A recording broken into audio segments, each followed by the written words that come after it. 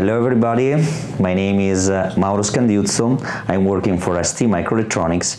I'm a field application about the sensor, motion and environmental sensors. What I'm gonna present to you is Unicleo, a graphical user interface. Very useful to investigate better the functionality of our sensors. To work with our STM32, let's start to investigate which kind of hardware we need. So we need a Nucleo board, so it's an STM32 EVO board. In particular, I use a Cortex M4. The name of the board is F401. I use an expansion board based on the ST MEMS sensor. In particular, I use the IKS01A2 with embedded the latest sensor in ST portfolio.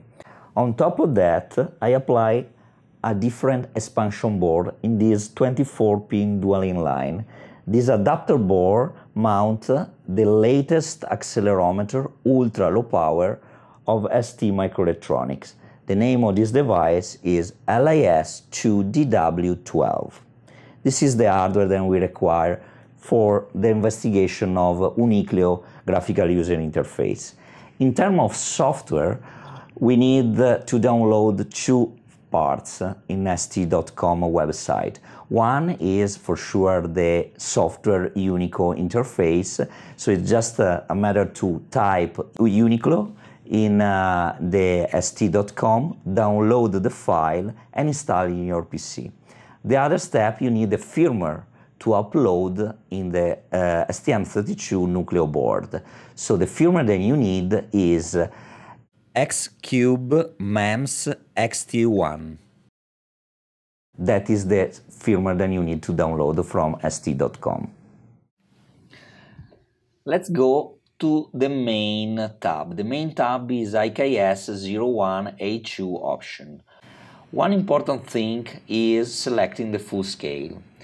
Let's start, for example, for the accelerometer. The accelerometer option, I can go from 2G full scale up to 16G full scale.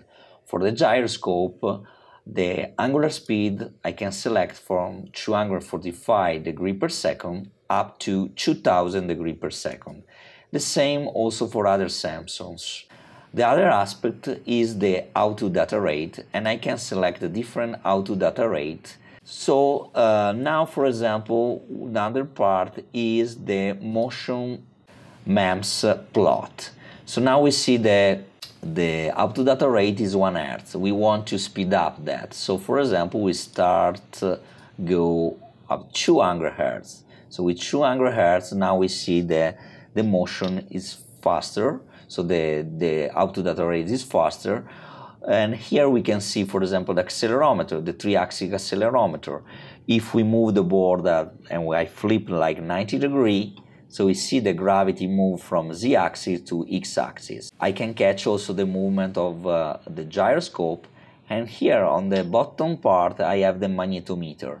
So if I put close my phone, I see the variation of the magnetic field. With environmental sensor, I can see the same, so I can see the temperature, the humidity and the pressure. If I touch the device, I will see the variation in terms of temperature and humidity. If I want to data log in the different sensor, I can just with a fast interaction using the user messages, I can see the timestamp, the pressure, temperature, humidity, accelerometer X, Y, Z, and the gyroscope and magnetometer axis.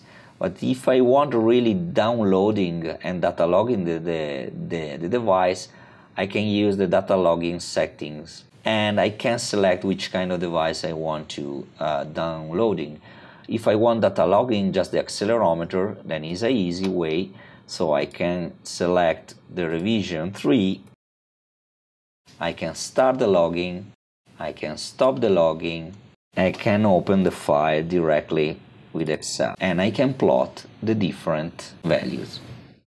This is all for today. Thank you very much for attending and watching the video.